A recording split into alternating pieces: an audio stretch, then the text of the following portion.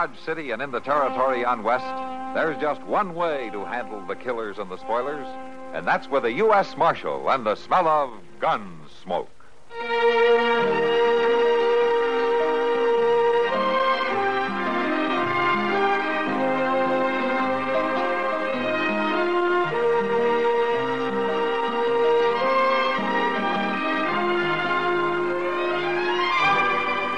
Gunsmoke, starring William Conrad, the story of the violence that moved west with young America, and the story of a man who moved with it. I'm that man, Matt Dillon, United States Marshal. The first man they look for and the last they want to meet. It's a chancy job, and it makes a man watchful and a little lonely.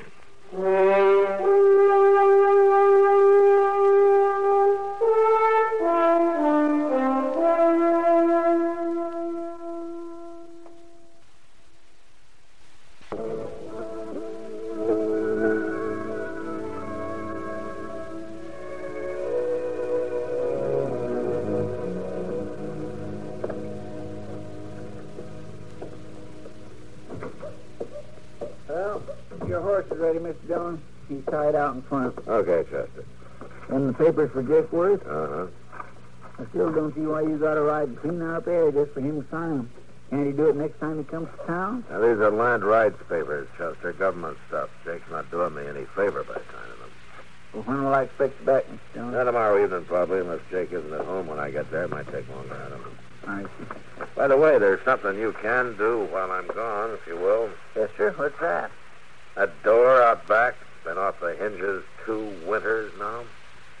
Oh, Sure be awful nice to have it fixed, wouldn't it? well, it's awful hot for that kind of work. Yeah, Mr. too Dillon. hot in the summer, too cold in the winter, huh? I'll fix it, Mr. Dillon. Good, Chester. And you might clean up out back a little, too. Those cells look like we've been boarding cattle out there, not men. Yes, sir. Well, I'll see you in a couple of days. Goodbye, Mr. Dillon. Have a nice trip. Sometime I think I might maybe just go to San Francisco and get me a job being a rich millionaire gold digger. Live at a nice big hotel, not never wash up nothing, never. Never do nothing at all except drive around in a fancy rig and have people say, "Good morning, Mr. Proudfoot." Oh, hello, Doc. Yeah, I saw Matt riding out a minute ago. Yeah, he's went. Where's he headed for? He's went out into the country. Won't be back for a day or so. We left you here alone, huh? Well, now, it kindly looks that way, don't it? Must be an important mission. Well, he probably wants to travel alone. Fast and light. That ain't it at all. He would have took me, but he wants me to stay here and kind of keep an eye on things. Oh, you mean he wants to know how many killings took place? And how many times the bank was held up, huh? Things like that? Doc, I ain't quite as useless as you seem to think. I know. I got more to do than ride around all over the country in an old buggy handing out sugar pills to defenseless old ladies or just walking up and down the plaza looking for somebody to gossip with. I don't need some old sawbones to tell me what good I am or not. The cook at Delmonico's told me they've got antelope stew today. I don't care what the... Antelope stew? I was kind of looking for someone to eat with. Antelope stew? Are you hungry by any chance? Come on, Doc. If we don't hurry, it'll be all gone.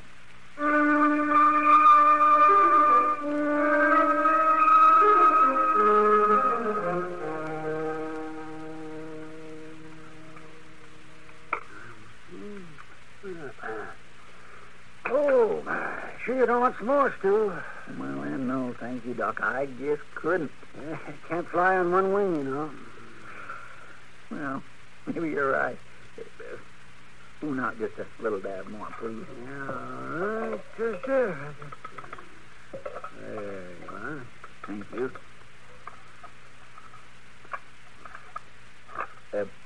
Doc, you know that fellow just come in? Huh? No. Why? Well, he's sure looking at you funny. He's coming over here. I'm Bryce Harp, Judge. What? I said my name's Bryce Harp. You remember me. Well, no, I'm sorry, I don't. You got a convenient memory, Judge. Judge? What's this judge business? He ain't no judge, mister. It's a whole lot more likely he'd be on the other side of the bench. Pure luck I run in. Now, wait a minute, mister. I'm a doctor. I'm not a judge. What? A doctor, I said. Oh, he's a doctor, sure enough, mister. And if there's something wrong with your horse, he can prove Oh, it. shut up, Chester. So that's it. You're hiding out. Now, wait a minute. Now, what in the world are you talking about? Judge Kennebrew, big man in Wyoming. Horse doctor in Kansas. What happened, Judge? They tell you I was getting out? I haven't the slightest idea what you're talking about, my friend. I'm talking about 7 years in state prison. 7 long years you sentenced me to, Judge. 7 years to think about what I'd do when I got out. I tell you, I'm not a judge, you fool. You ask anyone, they'll tell you. I'm Doc Adams. Judge, I don't care what you call yourself or what you claim to be. I've been waiting 7 years to meet up with you again. And it ain't likely you nor anybody else can talk me out of killing you. Killing?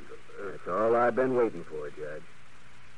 And I don't much care how I catch you either. Now, look here, you can't go around threatening people like that. Don't tell me what I can do. I've had 7 years of people telling me what I can do. Oh, you're crazy. You're drunk. Well, I'll see you later, Judge.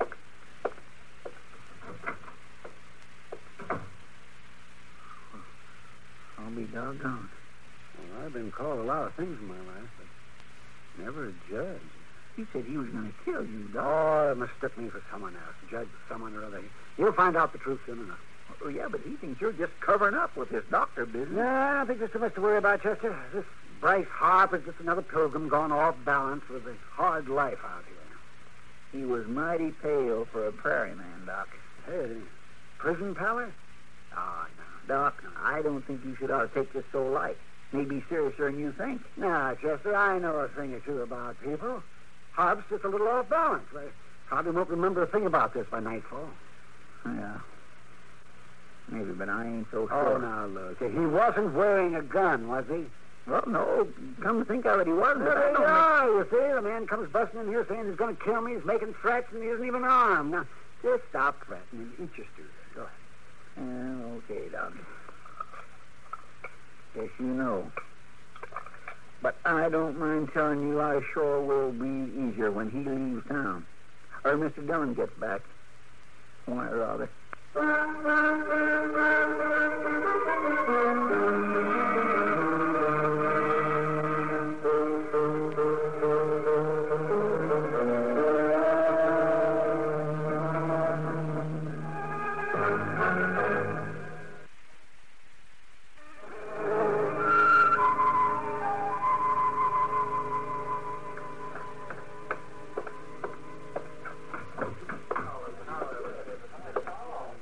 Well, good evening, Chester. Oh, Miss Kitty? Are you drinking tonight? Oh, might as well, Jeff. Ain't got nothing much else to do. I guess I'll have beer, Sam. Yeah, sure, coming right up, Chester. I hear Matt rode out to Drake Wood's place. Doc's been here, huh? Yeah, he stopped in on his way home. And here you are, Thanks, Chester. Sam. Did Doc tell you about being mistook for a judge? Yeah, having his life threatened? That man must be crazy. Doc says he's harmless. He don't even carry a gun. Well, it's a good thing. Fancy Doc as a judge. I sure would hate to come up before him if he was. If he got through chewing on you, there wouldn't be enough left to send to jail. Oh, no, he's not that bad. You don't know him like I do. Give me a beer, barkeep. Kid, that's him. That's Bryce Harp right there. Well, he doesn't look like any tiger to me. Maybe not, but he's still kind of hard to figure out. Hey, you need that whole bar to drink that miserable glass of beer? Huh? You need the whole saloon to show off in? Huh? What's that? You heard me, mister. Don't believe it. You just ain't got enough blood in you to stand there and talk like that. You're wearing a gun, and I'm going to use it to split your head in two. Hold it right there. Oh. Did you see that? He said he didn't have a gun. Hey, just take it easy, mister. Get out of here. Fast. Sure. Sure, I'm going. Forevermore. Wow. I was sure wrong. That man's quite a tiger after all. Why, the way he run Bob Forrest out of here. Well, I guess he ain't as harmless as Doc thought. That man is a real menace. Chester, how soon did you say Matt would be back? Tomorrow night, he said. And from the looks of things, that may be too late. It sure might. Miss Kitty, you said Doc was on his way home when he come by? Why? What are you going to do? Well, I better find him and tell him about all this. Maybe you'd better do more than that. Like what? Well, I don't know, but if he's really after Doc, it's no joke. Yeah, I know. Look, Miss Kitty, do you suppose you could keep Harp here for a while? Just keep an eye on him like... Well, I could give him a drink or two in the house. Yeah, you do that. And I'll see you later.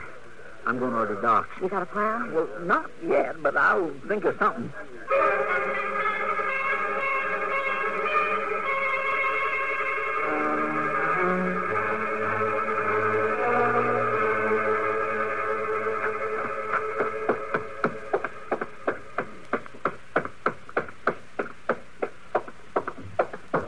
Doc? Oh, Doc? Doc? Well, for heaven's sakes, Chester, what are you doing here this time of night? Come on in. Doc? As a matter of fact, I'm glad you came. I was looking over some unpaid bills. Doc? Your name is pretty prompt. Never mind that now. Never Doc. mind it. Chester, you've owed me way back. Doc, you ain't going to live long enough to collect it if you don't listen to me. Oh, all right, what are you talking about? It's Bryce Harp, Doc. I just seen him in action or at the Long Branch. In action? Well, he didn't kill nobody, but he's got a gun, and he's awful professional with it. Well, he run Bob Forrest out of that saloon like he was a schoolboy in a pumpkin patch. You ran that bully out, huh? He sure did. And, Doc, I think he aims to come here and kill you, and ain't no two ways about it. Oh, Chester, I told you the man's off balance. That's the whole trouble, Doc. If he was an ordinary man, just a plain gunman, it wouldn't be so bad, but he ain't. And right or wrong, he's got a grudge against you, and... Well, doggone it, I can't just sit by and let him come murder you. Well, now, wait just a minute. Now, you really think he means business? No, I know he does, Doc. I know it sure as I'm breathing. Well, all right. Yes, I'll start carrying a gun. Doc, how long since you fired that old wreck of a gun? Well, I'm not too sure I ever fired it. Then you'd just be plain foolish to start toting it now. It'll probably blow up anyway. Well, for heaven's sakes, what do you want me to do? Look, Doc, was you going out any worse tonight? Well, I don't generally stay cooped up in here for very long. Will you stay in tonight? Don't you budge out of here. Oh, now, look, I got an idea, Doc, and it might maybe get worse. I'll be back in a little bit. In the meantime, you keep that door locked tight, and don't you open it to nobody. Nobody at all. You hear? Hey, you mind what I say now? Oh, you lock this door, Doc. I'll be back after a bit. Oh, Chester. Whatever it is, he has in mind. I might as well go along. Lock the door. Now, I'll say one thing. Now he's got the bit in his teeth. He's really running.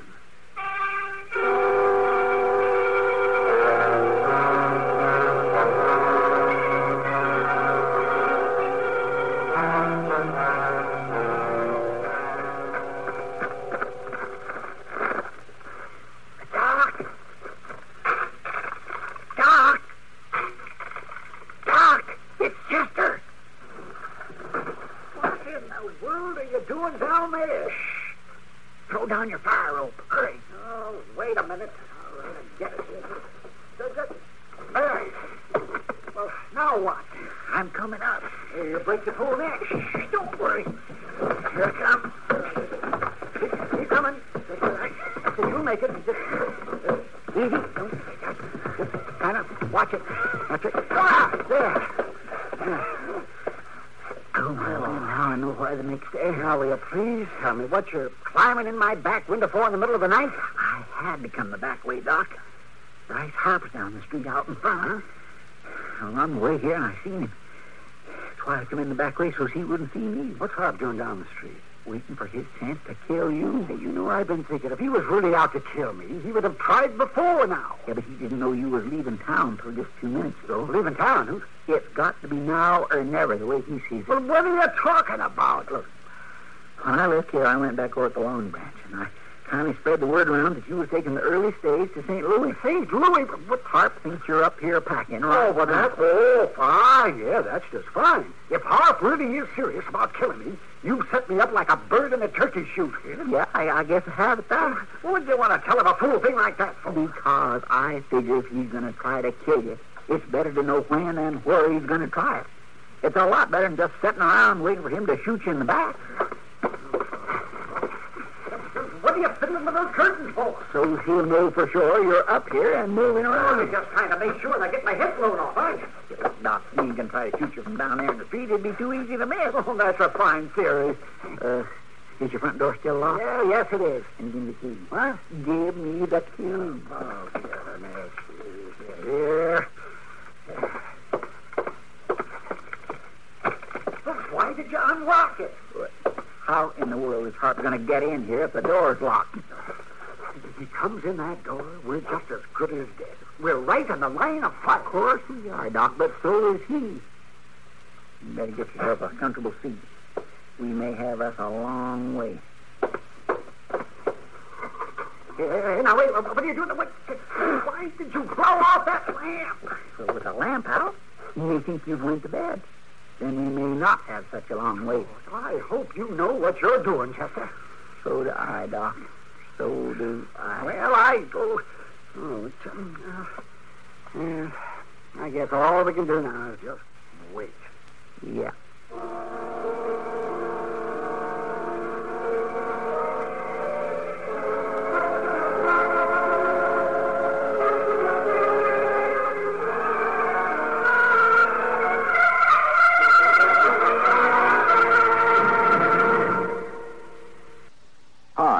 Maybe you'll recall this tuneful reminder of times past.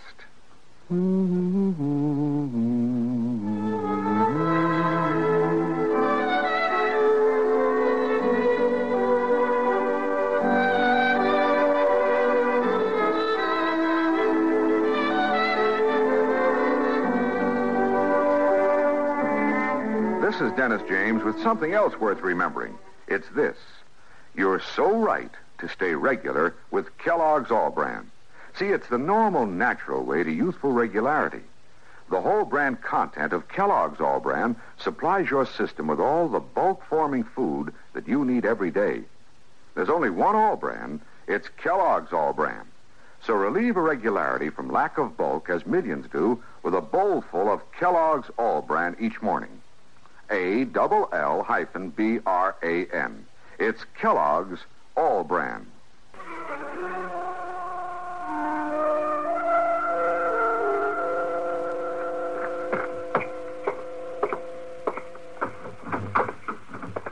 Well, for heaven's sake. Hello, Kitty. Sam. Hey, where's you? Thought you weren't coming back till tomorrow. I run into Jake Worth at the Benson place. Saved me a day's ride. You closed for the night?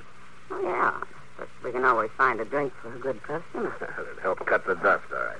Beer or whiskey? A little coffee, I think. We got some. Bring it over the table, will you, Sam? You're sure, Miss Kitty?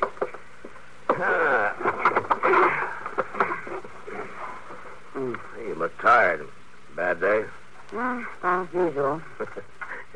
Think about how rich you're getting. No, sir. There you are, Marshal. Yeah, thanks, Sam.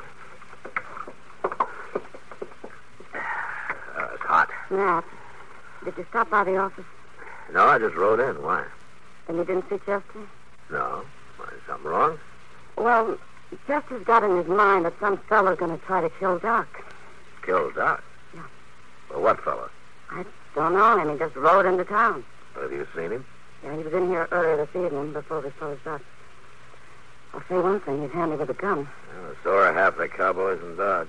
Well, yeah. You know Chester, Kitty. He gets the feeling his responsibility if I'm away. He sees something suspicious in every shadow. Well, that may be, but as I get the story, this man thinks Doc is some judge up in Wyoming who put him in prison, and he's going to kill him. Well, where's Chester now? I haven't seen him in a couple of hours. Kitty, this man that's after Doc, do you know his name? Harp, Chester said it was. Bryce Harp. Bryce Harp. Kitty, I'll see you later.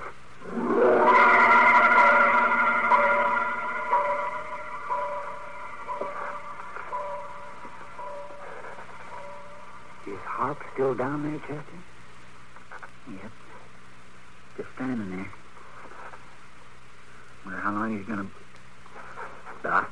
What? He's coming. He's starting for the stairs. Just sit tight now and don't make a sound. Now, Chester, are you sure? He'll be there in a minute.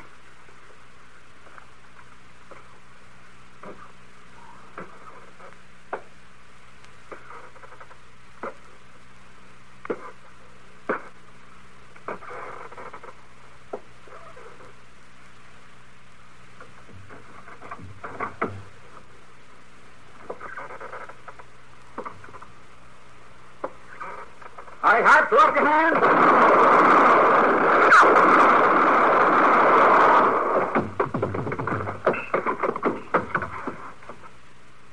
Chester, you all right? Yeah, I think so. Get that lamp lit.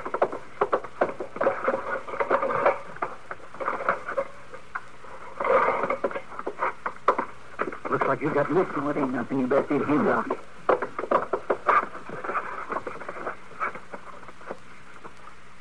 Well, he's still alive, but just barely. Help me get him up there on the table, will you?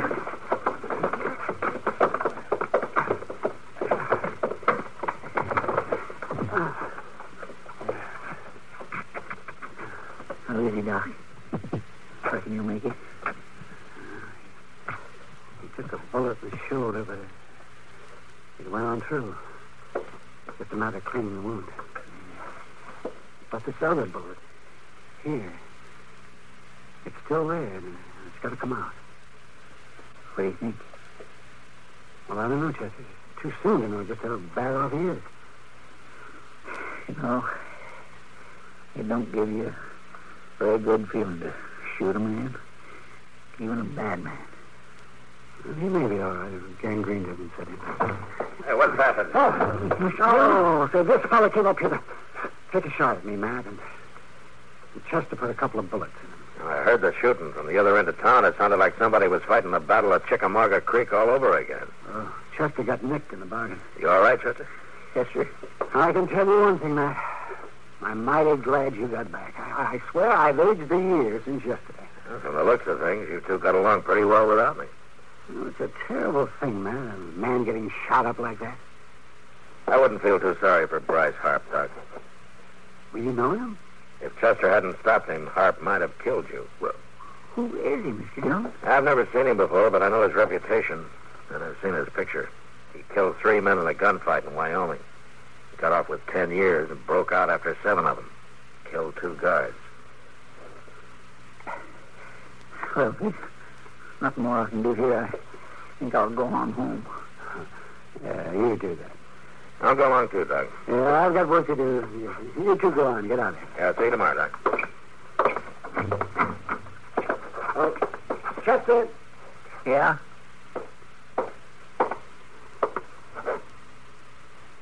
Yeah, Doc? I just want to... Well, thanks. Sure. All right, Doc.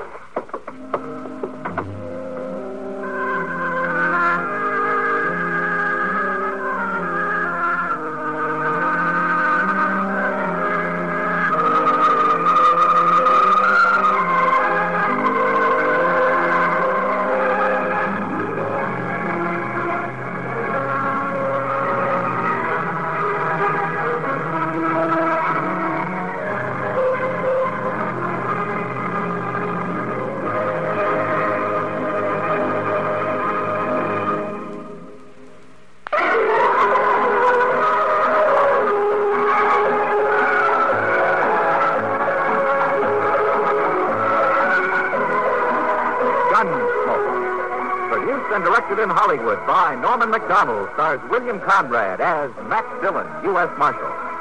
The story was specially written for Gunsmoke by John Meston and adapted by Mr. Macdonald. Featured in the cast were Harry Bartell and James Nutter. Harley Bear is Chester, Howard McNear is Doc, and Georgia Ellis is Kitty. This is George Walsh inviting you to join us again next week when CBS Radio presents another story on Gunsmoke. You've been listening to the OTR Gold Network. Find more classic radio at otrgold.com.